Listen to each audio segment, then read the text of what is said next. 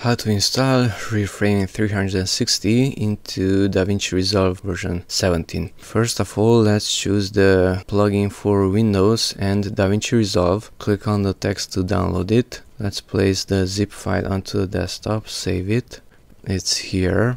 And it says to install, extract the archive, this archive, to that path. Now let's open a File Explorer window. File Explorer.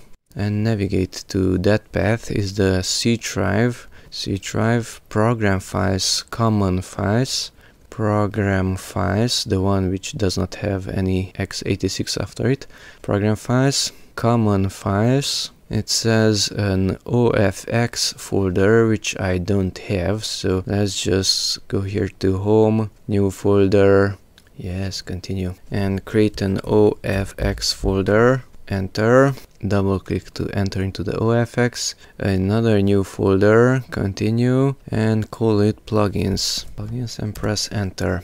Enter into the plugins folder also, and it says extract the archive into that folder. So double click on the zip file and drag that one to the OFX plugins folder, continue. Okay. And now let's minimize this window. We can even delete this zip file, delete, start Davinci Resolve, open a project, whatever you have there. That's my old project, delete. Okay, back to the edit tab. Now let's create a video.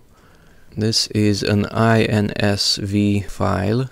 Double click on it and open it with Insta 360 Studio. So here's the video itself. And click on the export button in the lower right corner, go to 360, I will call it test, resolution is fine, codec, whatever, start export. It's pretty quick, so I'm exporting an insv file into a 360-degree mp4 file, and it's ready.